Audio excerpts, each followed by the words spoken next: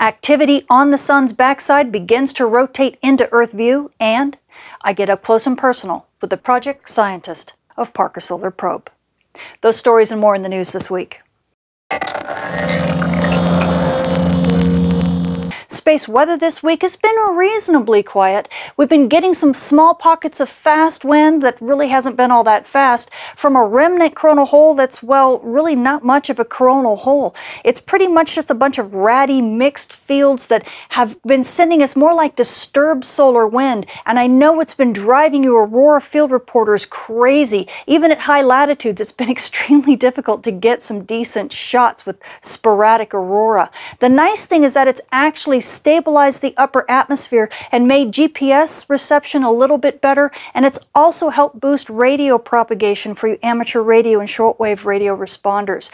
Now, these conditions will continue easily over the next 3 to 5 days before things settle down, and for you Aurora photographers, there is hope on the horizon. We do have a returning coronal hole that's just rotating into Earth view off of the sun's east limb. This is that same coronal hole we've done a dance with since August. So hopefully as we get a better look at it, we'll be able to tell whether or not it's going to be a solar storm producer. And also there are some other bright regions on the sun's backside that should be rotating into Earth view here in the next week, and that might actually boost the solar flux up even more and help radio propagation reach another level. Switching to your M-flare threat meter, you can see the X-ray flux continues to be extremely low, and therefore by proxy the solar flux continues to be low. As a matter of fact, the last time we actually had any flare activity at all was back on the 6th. This was from region 2732 that fired off a couple B and C class flares before it died and went around the backside of the sun. Since then we've been sitting really low, and it looks like these conditions are going to continue. We're hovering just at the marginal range of radio propagation, and until we get the new regions from the sun's backside into Earth view, these conditions will continue.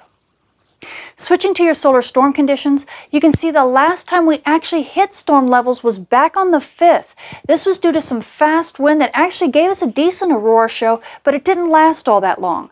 After that, it kind of calmed down to unsettled conditions and continued aurora at high latitudes, but not too much at mid latitudes.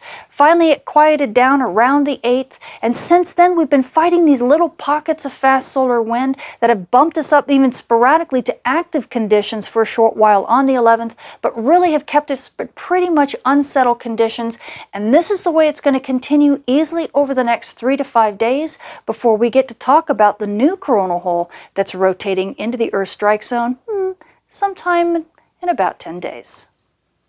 So what else does our sun have in store for us this week? Well, this is stereo A. It's our backside monitor. You can see here's Earth, here's the sun, and here's stereo A staring at the sun from behind. And well, at least the backside of the sun looks a lot more fun than the front side right now. Do you see that dark region kind of on the west side of stereo's view?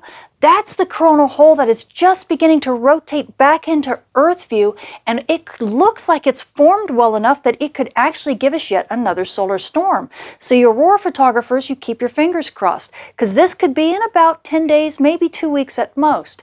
Now what was also exciting is we've got 2 bright regions on the sun's backside, and one of them has been firing little mini flares.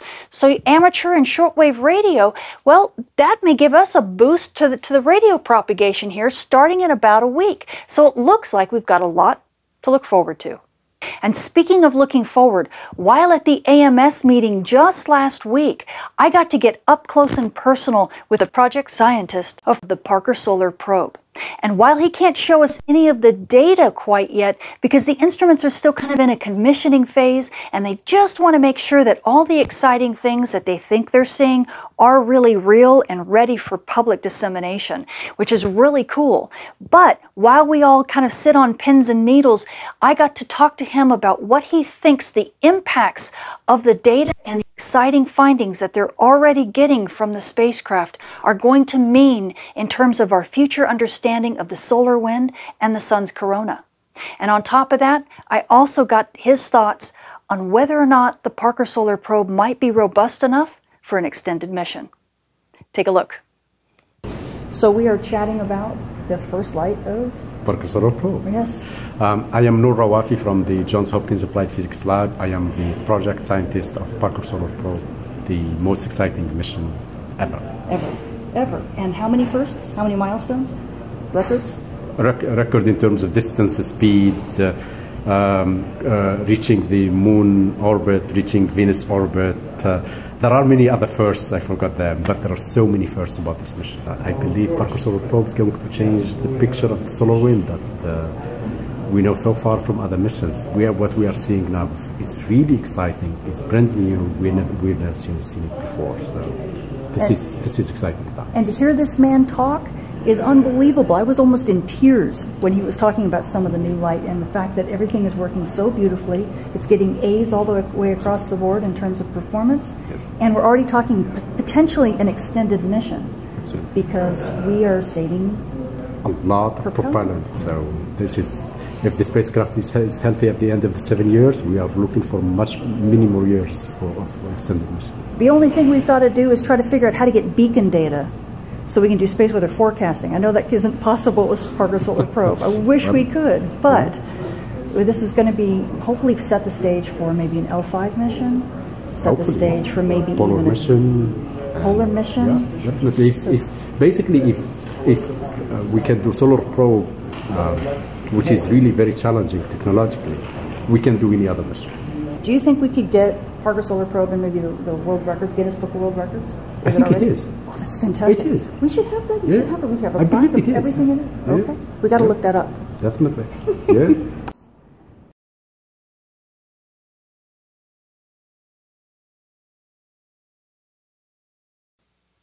Switching to your solar storm conditions and aurora possibilities over the coming week, we are being hit by those small pockets of fast solar wind that really aren't all that fast but do a lot to kind of disturb things for short periods.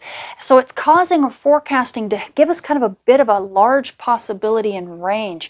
So at high latitudes, NOAA's expecting unsettled conditions, but we even have about a 20% chance of a major storm. Most likely we're not going to be seeing anything like that, at least nothing sustained. We could probably get about 20% chance of minor storms as well, and this could last easily throughout the week at high latitudes. Now, mid-latitudes, we're really only expecting unsettled conditions with only about a 10% chance of active conditions, and this is because these little sporadic things just don't last long enough to affect the mid-latitudes. The aurora doesn't really have time to drop down to mid-latitudes, so most likely, you know, your mid-latitude aurora photographers are really going to have to sit this one out.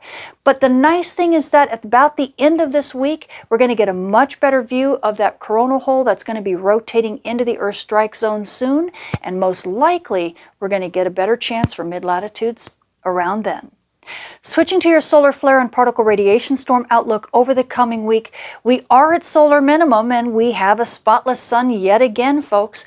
This means that everything is in the green when it comes to big flares. We have no risk for radio blackouts right now, which makes GPS users on Earth's day side very happy. The nice thing is that we also have solar flux that's still hanging on to the low 70s, so radio propagation is at the low end of marginal, and these conditions will continue easily through the end of the week, when they might actually even boost as new regions rotate into Earth view from the sun's backside.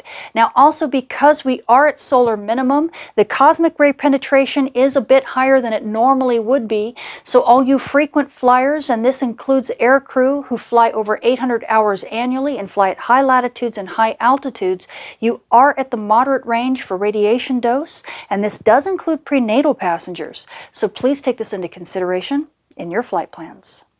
So the space weather this week has been, well, kind of reasonably quiet. We've been getting some pockets of fast solar wind that haven't been all that fast, but they have kept things pretty unsettled and been shooting us some kind of disturbed solar wind, which I know has been driving you aurora photographers absolutely crazy, even at high latitudes. It's really been tough getting those shots.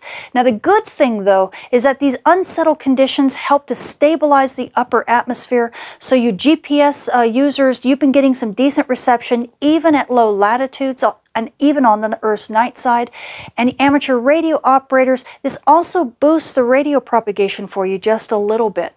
Now these conditions are going to continue easily for the next 3 to 5 days before things begin to settle down. And then we get to talk about the coronal hole that's just beginning to rotate into Earth view.